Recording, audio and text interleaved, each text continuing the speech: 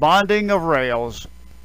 On electric railroad systems, which includes streetcar lines, trolley lines, and subways, it is necessary to provide an electrical jumper, usually made of brass or copper, between each stick of rail.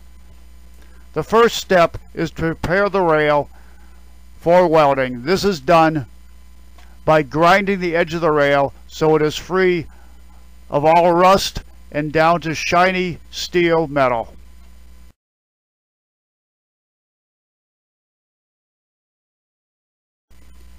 Now we place the bonding strap in the graphite jig, which will clamp it to the rail.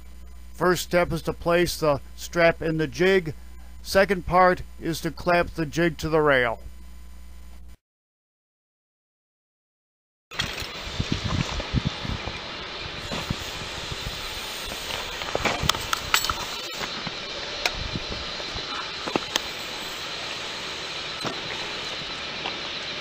Now what's the tank of propane for? Well, you're supposed to heat the rail first, make sure it's dry. I don't think you gotta worry about it. Now we open the tops of the graphite jig.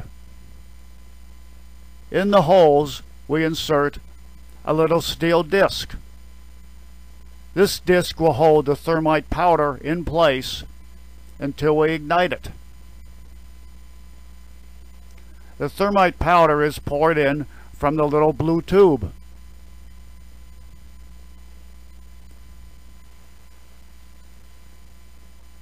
Now we close the lid and throw a little more powder down inside the lid, and now we are ready for ignition.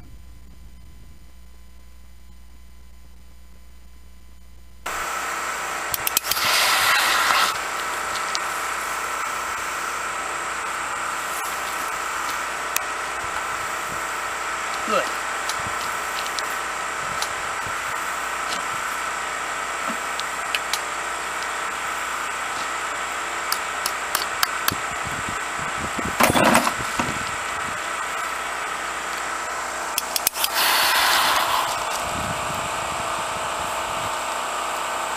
Good.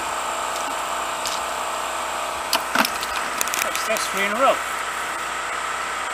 Okay.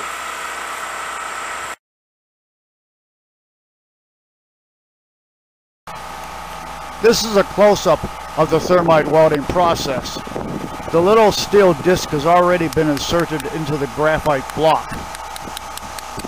Now we're going to pour in the thermite welding material, close the lid, and add a little more material to the top of the lid.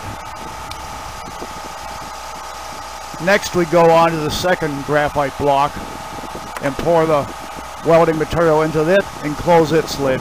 Now once again we are ready for ignition.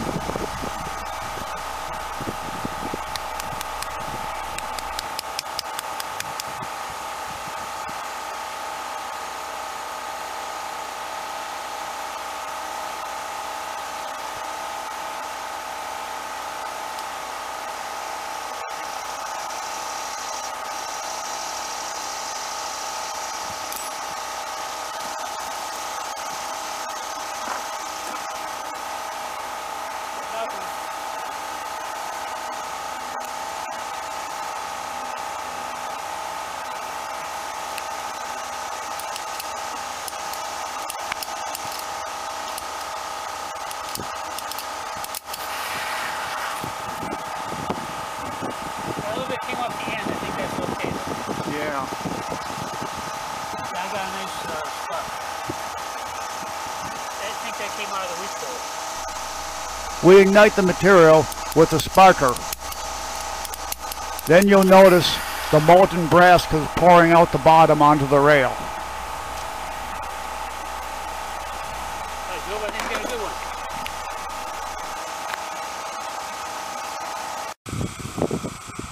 There's something made of graphite.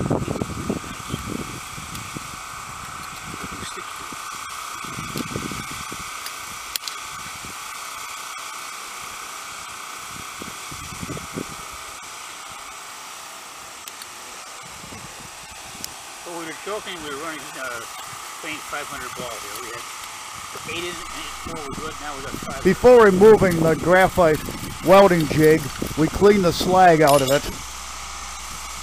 Now we'll remove the welding jig, and the final step is to clean the slag off the actual welds and to grind them down smooth so they're not sticking up above the head of the rail.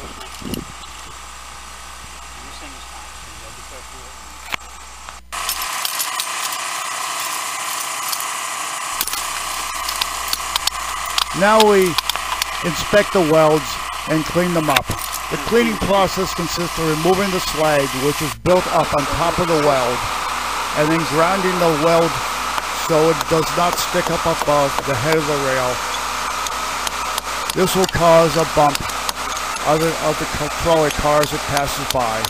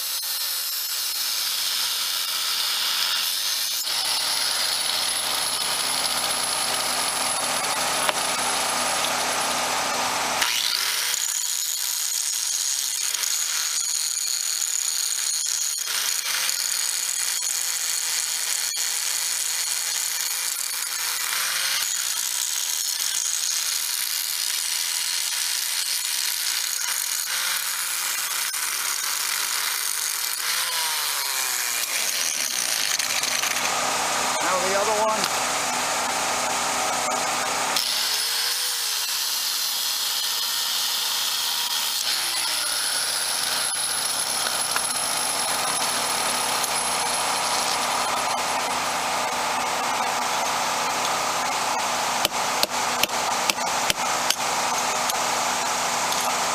Almost done.